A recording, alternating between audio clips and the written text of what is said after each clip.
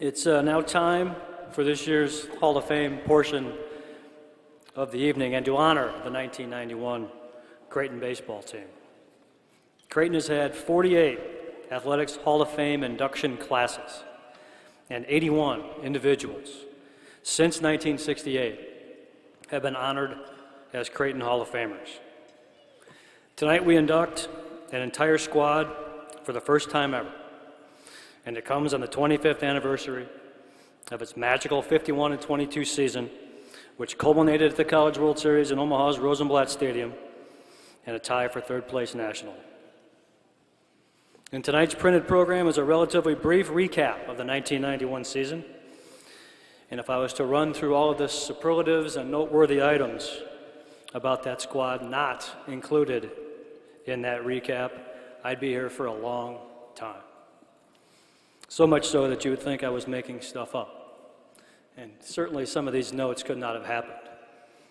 But trust me, I was there. I was fortunate enough to be the sports information director at that time, and to watch and to write about those games is something I'll never forget.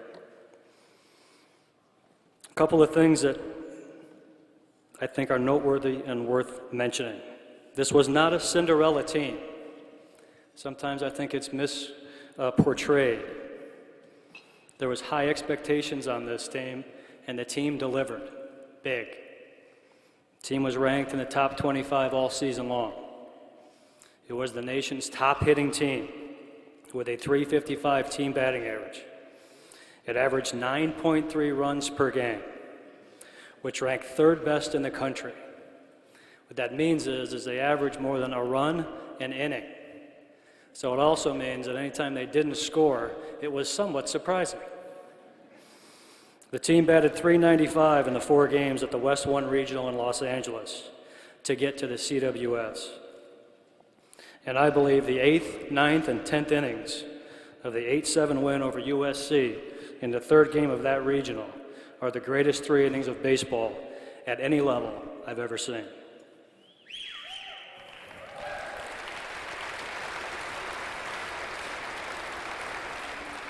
I could go on,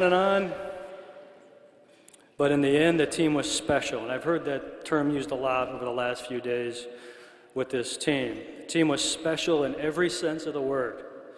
It had great culture, great chemistry, tremendous passion, accountability, loyalty, and work ethic.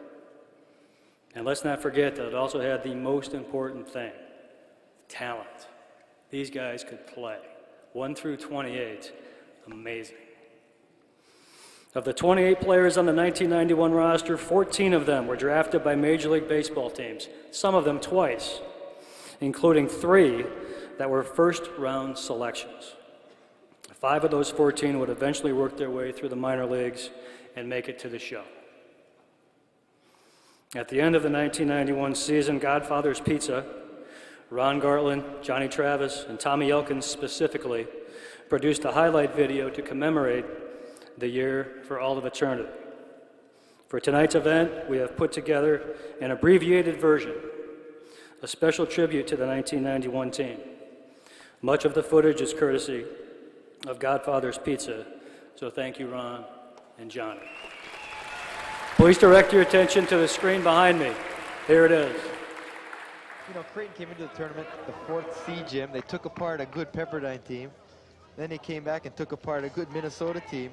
And yesterday, fought back real hard and took apart a USC team. So, you know, you're seeing a real solid ball club. They're not a fluke. They're for real. So the Rainbows facing elimination here. Rainbows trail in this game 15-7. The Rainbows are down to their final out. Creighton wanting to celebrate right here with this pitch. The payoff to Takayoshi, poked into left field for a base hit. Coming around third and scoring for the Rainbows is Evans. The throw to third is in time to get Chad Uehara, who is running for Vila. Creighton, on the other hand, about to go to Omaha for the first time. And for the first time for them, it's just a walk down the block.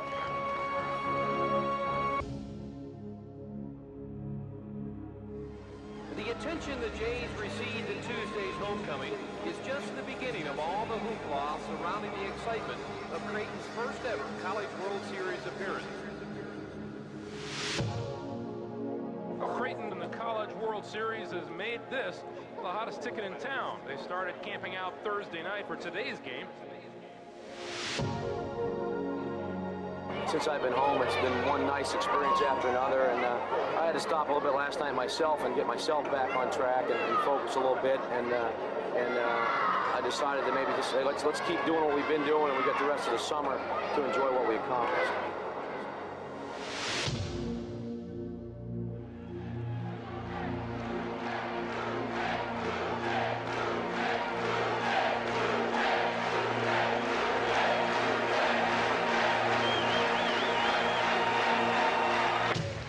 Round one action in College Baseball World Series.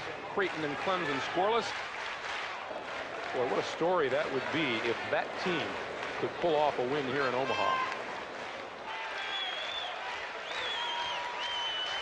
2 on, 2 out for Creighton. Top of the third, of scoreless game. This one hit in the gap in right center field. Way back, off the wall. 2 runs will score. Hinton will pull into third with 3 base hits.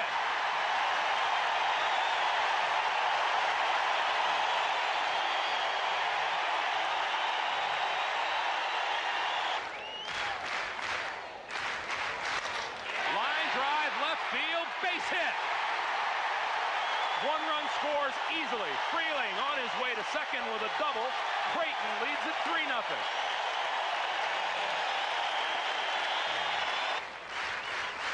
2-2 to Stahoviak. Line in the left center field, base hit, it will roll to the wall. Stahoviak into second with a double. 4-0 Creighton. 2-1 pitch. Hit into right center field, this is another one. Hinton will score easily. McConnell will make the turn at second and go for 3.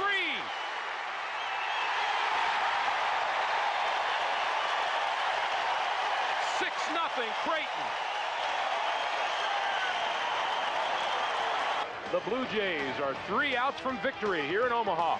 Mike Heathcott goes for his 7th complete game of the year.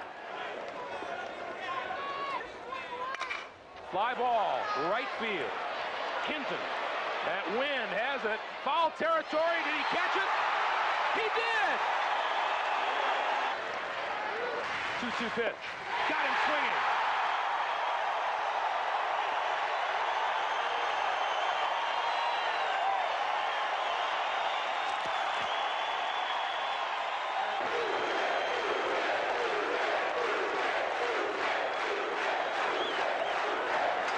Blue Jays is the cry from the fans here in Omaha.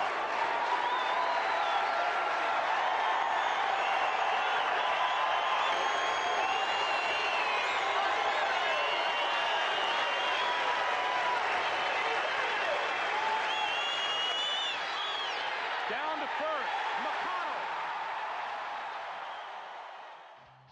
1991 gave the city of Omaha a new reason to cheer.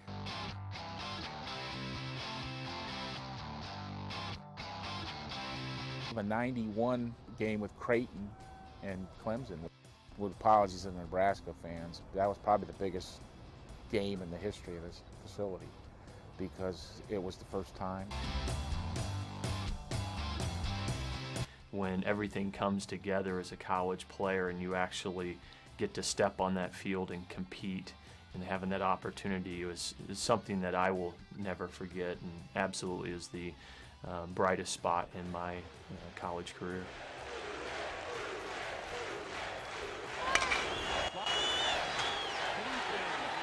After we won our first game against Clemson, we were matched up against our nemesis, Wichita State. I knew we were the best team in '91. I mean, there's no question I knew we were the best team. Now all of a sudden you have 20,000 fans there, all screaming for Creighton. Just the overall electricity in that stadium for college baseball was like it's never been before, and was unbelievable to experience as a player.